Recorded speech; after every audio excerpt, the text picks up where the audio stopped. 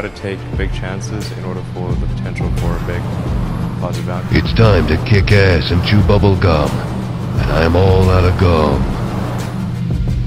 Damn, I'm good. Hello, welcome back to A Boring Revolution, your #1 news source for everything in regards to the Boring Company. Yes, I am back. I am not dead.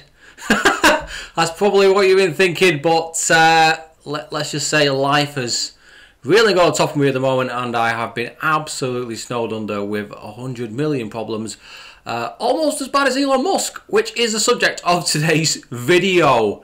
As you know, there's a lot going on in the world at the moment. It is an incredibly interesting time to be alive. I wake up every day with a smile on my face because someone's problems are worse than mine, if that is possible. But yeah, so let's talk about the Twitter distraction. As you know, Elon Musk operates many companies.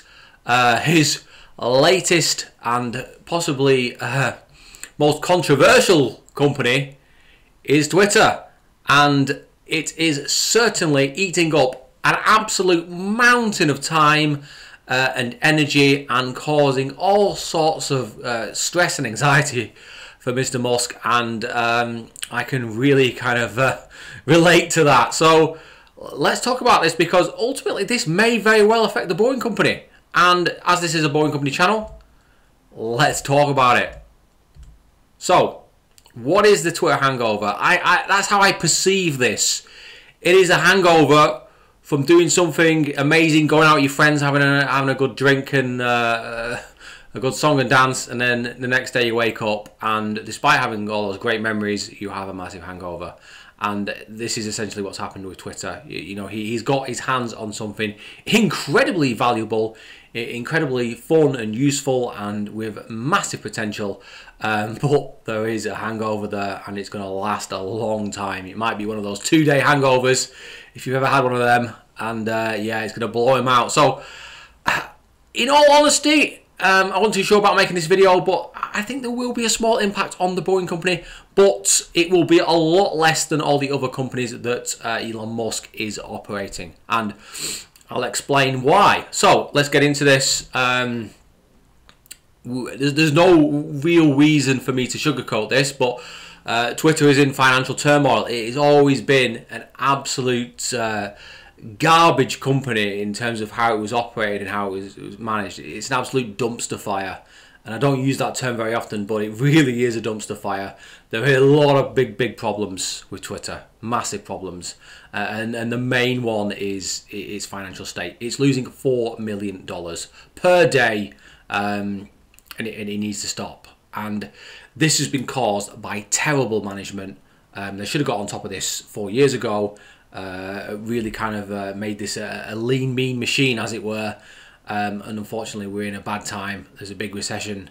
In fact, I'd say we're in a recession, and it's going to be a big recession, and this is going to absolutely KO a lot of companies, big, small, medium-sized companies. And Twitter's not immune to this. Twitter could go bankrupt if they don't get you know, on top of this. Twitter is completely dependent on advertising revenue. It's absolutely bananas. Yeah, imagine basing your entire business model on one form of revenue, and then being so kind of exposed to those people that they can essentially manipulate you. And that needs to change, and that can't change overnight, and it requires a lot of effort on Elon Musk's behalf and his team. There's also not very much talent at Twitter. Really isn't great talent at Twitter. What was there over the last 5 or 6 years is left, and what you're left with essentially is just a bunch of woke parasites. You know, they take massive wages, they contribute absolutely almost nothing to the company, they make it worse, and they're pushing it in the wrong direction. And thankfully Elon Musk has managed to get rid of a lot of this dead wood. There's still a lot to go. I think he should be cutting another 10 to 15% of the workforce, but hey, let's see what happens. And the current business plan is obsolete junk. I mean, there really was a very poor business plan that's been in place, and it's not really done too much. So all these things need to be resolved. It's going to eat up Elon Musk's time. there's no real time now for Elon Musk to go to the Boeing company and push big ideas. Even though he's given very little of his time now.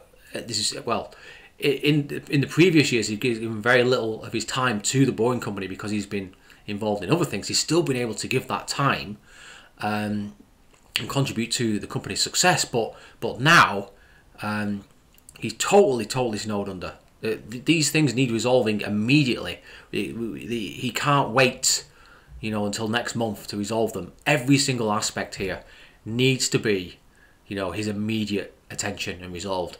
And ultimately, if Elon's mind is on Twitter and Tesla and SpaceX, he can't turn on his creative kind of engineering brain onto the Boeing company, because ultimately the Boeing company is going to have a very big year next year. There's a lot of projects that are going to be starting, potentially new ones that get accepted as well or approved, specifically in Nevada, Florida, Texas. All these things need his attention. Although I'll explain to you why I'm quite rosy about how this all turns out in a moment. But there's a lot of things going on here. It's a big hangover. Elon Musk is going to be out of the building for the foreseeable future, although at least the rest of this year. So, in my own opinion, I think there will be a very, very short-term impact on the Boeing company, but it will be quite a small impact, in that there are people who operate at the Boeing company who can essentially take on the necessary workload to make sure this company continues to progress. Most importantly, we have the big man, Steve Davis. He's there to hold the fort. I've always been a keen fan and supporter of Steve. I think that so far he's done a pretty decent job considering the limited resources that he's had to begin with. Obviously things are improving greatly now. The size of the workforce is going up. They've got the research and test site at Bastrop there, Texas. There's a lot of things going on. Pflugerville as well, Adelanto test site. He's really managed to push the company forward. The technology seems to be coming on quite nicely. And most importantly, projects have been pushed beyond the tendering phase, and actually they're coming up to 3 projects now that they've completed in Las Vegas, and hopefully many to come in many other states. So I'm fairly confident that Steve Davis can take the slack. There's a lot of things that have been done this year already that he can focus on, and it doesn't really require Elon Musk that much. I hold Steve Davis in as high a regard as Gwen Shotwell at SpaceX. I think potentially he could be just as influential as Gwen, or Gwyn, however you pronounce it, at SpaceX. But I'm pretty confident that he will hold the fort down, as it were, and push forward, make things right. I don't see Elon Musk being required really that much this year. He obviously will want to, get involved because it is his company, but he can rest easily knowing that Steve's got a handle on things. Projects that are set to start construction will actually go to construction phase on time, and I'm pretty confident that Proof-Rock, the development of Proof-Rock, will continue in good stead. So all in all, it's going to have lesser an impact on the Boeing company than other companies such as SpaceX. I think that what's happening with Twitter will have potentially a 3-month delay on some of the things that SpaceX are doing, potentially.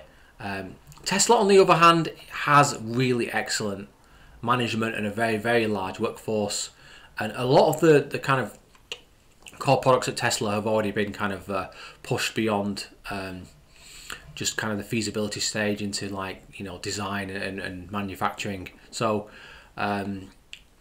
it'll be interesting to see what happens. Very, very interesting. But I'm fairly confident the Boeing company will go through this, and things will return back to normal halfway through next year, I'd imagine, 2023. So yeah, Steve Davis, we're glad that he's got his hands on the ball and he's going to run with it, and I'm pretty confident that get over the try line.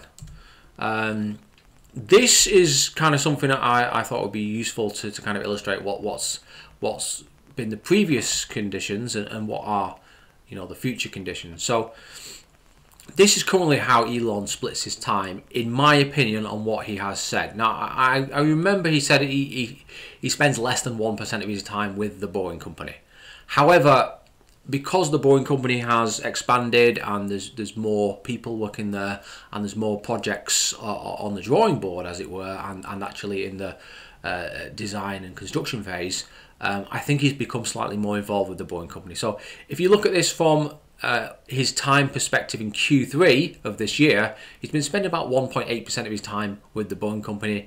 Neuralink, around about the same. I think that he's a bit more heavily involved in Neuralink because it is a bit more of a difficult project involving some very, you know, specialised disciplines. So I'm guessing that he spends slightly more time with them. However, I don't know for sure, but I'm pretty confident this is accurate. Most of his time is spent at SpaceX than Tesla, even though SpaceX has got its own kind of CEO. They ultimately have harder problems to solve, and this is where Elon seems to spend more of his time. But it's fairly 50-50 between Tesla and SpaceX. This is what has happened in Q4. Now, this is what I think will happen over the course of Q4. If I was to do this for, say, last week, Twitter would probably be 60, maybe even 70% of Elon's time. However, I expect that over time, this will equalize and it'll be somewhere like 37%. So Elon Musk is currently sleeping about 3 to 4 hours per day, I reckon. Possibly even less than that. And he's having to split all his time between these 5 companies. I'm guessing the Boring Company has fallen considerably to around 1%, if not 0. Who knows? It depends how much confidence he has that he doesn't need to really help Steve Davis. I think Steve Davis is kind of managing, you know, pretty much 99% of the things that happen at the Boring Company, making a lot of the very, very big decisions. So it's not necessary for Elon Musk, although Elon Musk wants to get involved, so ultimately he's going to give some of his time over to the Boring Company. Same goes with Neuralink. But Tesla, SpaceX and Twitter are all kind of splitting, you know, 95%, 96% of his time, kind of equally, more so to Twitter. There's a lot of problems to fix at Twitter. Ultimately, if something major goes wrong at the Boring Company, maybe he will have to take some of that time away from Tesla or SpaceX and put it to the Boring Company. But I don't anticipate anything major going wrong, and I just expect things to continue as per usual. But this is a good illustration of how Elon Musk spends his time. This is not good for Elon Musk, because there's only so much stress you can put your mind through over long periods of time. So this might be sustainable now, but in a couple of months' time, you know, he's not going to be able to function as well. And really, there needs to be a proper CEO at Tesla who can take over the reins. And the same goes for Twitter. I'm not entirely sure how competent the CEO at Neuralink is, although they seem to be making good progress. So we assume that also Neuralink can manage itself. But really, this is a wake-up call for Elon Musk. He needs to think about how he can hand over the reins to other people and perform more of an engineer kind of founder kind of role at these various companies. That's what he needs to overview what people are doing, rather than, you know, being the setting the pace, as it were. If you would ask me how I think this is going to play out today, so in November of 2022, I'm fairly confident that this is how it will play out. So Elon Musk will spend the vast majority of his time in Q4 and then a large proportion of his time in Q1 rebuilding Twitter. It almost needs to start with a blank sheet of paper. That's how bad things are, but I'm confident that he will ultimately do that. Whilst this is all going on, the Boring Company is still going to be pushing these projects in Florida. So you have Fort Lauderdale, and also obviously you have Miami as well. and then you've got projects in Texas, and you've got the main project, the Las Vegas loop, which is the big project that they need to kind of start next year. That hopefully will commence as well. But I'm anticipating that all these projects make very good progress, whether that's on the drawing board or in the kind of permits and planning approvals stage, or whether that's actually starting construction, which will happen in Las Vegas. So that'll happen while Elon is essentially distracted fixing Twitter. He'll then begin refocusing on Tesla and SpaceX in Q2. So there'll be a massive proportion of his time that he then shifts back to Tesla and SpaceX. Again, whilst all this is ongoing, he's not going to be spending much time with the Boeing company, but Steve Davis will be holding the fort. I anticipate at this point that we will have planning approvals for maybe 2, maybe possibly 3 projects to get going in Florida and Texas, and maybe 1 additional one in Nevada as well, on top of the main one. His attention will then return back to the Boeing company and Neuralink in Q3. So we're looking at potentially around 9 months before we get back to how it was to a certain extent. Obviously he's going to be giving a bit more time to Twitter, but he will pull that time out of SpaceX and Tesla. So, but he will still be spending the same amount of time at the Boeing company Neuralink next year as he was at the start of this year. That's my personal opinion on that. Construction of the Las Vegas Loop will hopefully commence at this stage. So then there might be a larger increase in his time that's proportioned to the Boeing company. But again, it's more of kind of promoting the project than actually leading the engineering, as it were. He wants to stay in the loop and be informed of what's happening, because obviously it is his money, it is his investment. But in terms of actual designs and strategies and things like that, a lot of that's going to be left to Steve Davis.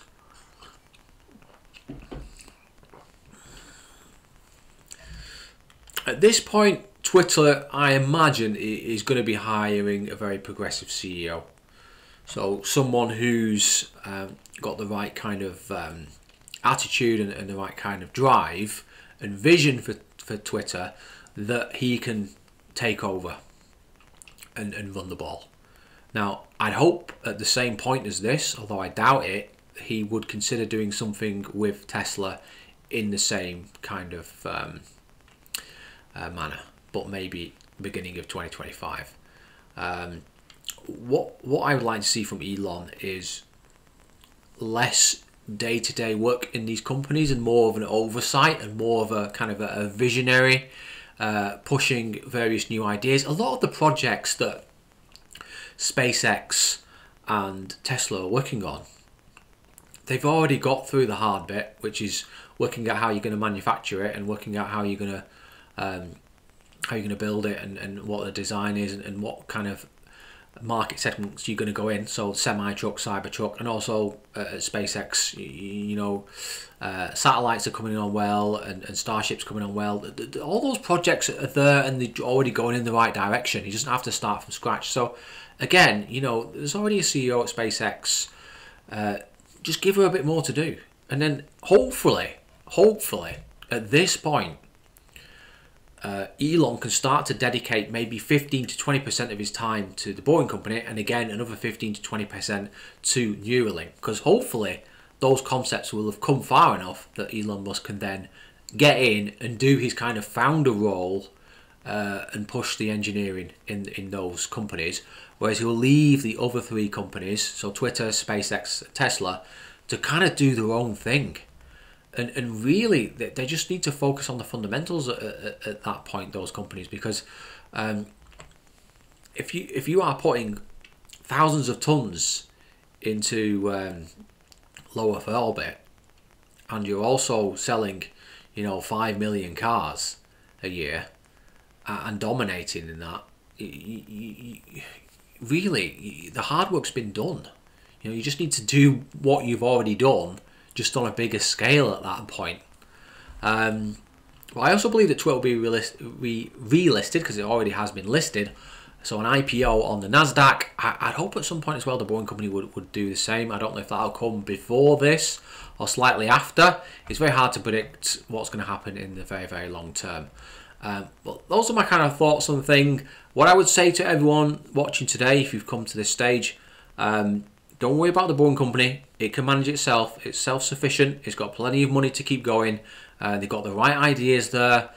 Progress seems to be good on the various projects they're doing in terms of both planning, design and construction. And Proof-Work's coming on well, and everything seems to be going very well with the Boring Company, and it will manage itself. And Elon can, leave it be, leave it to thrive with Steve Davis over the next 9 months, and then when he comes back, things will be even better than he thought they could possibly be, and hopefully that will encourage him to get a bit more involved, and the same goes for Neuralink.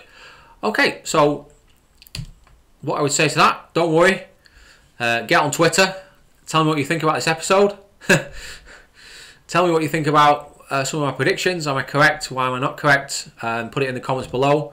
As always, thanks for tuning in. You know what to do. If you don't already know, I am on Twitter and have been on for a while, and I have a blue check mark. You know what that means? I am the official Boring Revolution on Twitter. The only thing I would change is I want to change my handle from Boring Proof-Work to Boring Revolution, but I don't have enough characters. So someone please tell Elon Musk that I need more characters in my username so I can make everything match up. But yeah, please consider supporting me on these various platforms. Thank you, as always, to my amazing Patreons. I've not been good to you recently. I'm not going to lie. I'm really sorry. Life has got in the way of things. I've had some issues with family and things like that, and it's not their fault. They need my support, and I've had to essentially take time away from the YouTube channel, but I am recommitting myself. I have big visions for this channel, and I will be investing more time over the next sort of couple of months. Hopefully, well, maybe after Christmas, then we'll get into it. Okay, guys, hope you enjoyed that, and I will see you on the next one. And remember, guys, don't be boring. And remember, Elon is the champ.